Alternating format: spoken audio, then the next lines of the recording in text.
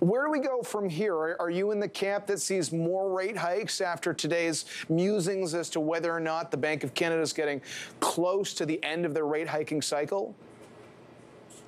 Yeah, well, first of all, thanks for having me. I think so. The Bank of Canada, as expected, hiked, as you suggested, another outsized interest rate hike, 75 basis points. In the statement, they also pointed towards additional rate hikes. And we think that's probably right. We think ultimately the policy rate probably gets to somewhere around 4%, maybe even a little bit higher, so that the Bank of Canada can position policy to be restrictive.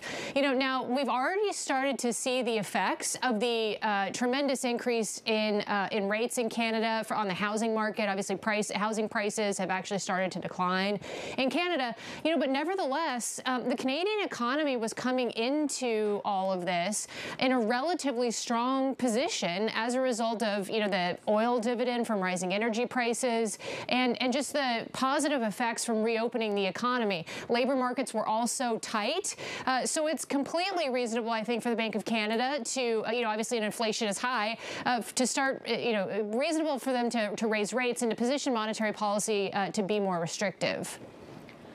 Tiffany, walk us through the impact that the commodity markets might make. You talked about perhaps housing prices coming off just a little bit. We're looking at Brent crude that is at an 88 handle. We also see a little bit of food prices and other commodities kind of coming off. How much of that is going to factor into the BOC's decision? Yeah, well, I think just from an inflation perspective, you are going to get, assuming that the easing in energy and food prices that we've seen over the last several months is assuming that is maintained. You are going to get measures of headline inflation coming down.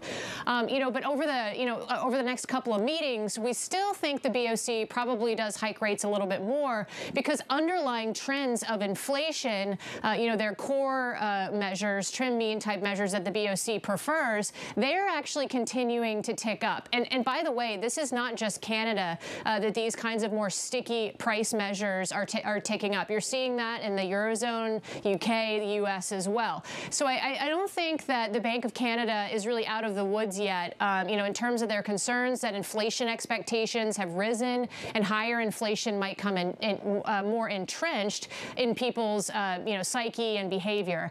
So I think although they probably do slow the pace of rate hikes over the next couple of meetings, you probably do get, some additional tightening from here.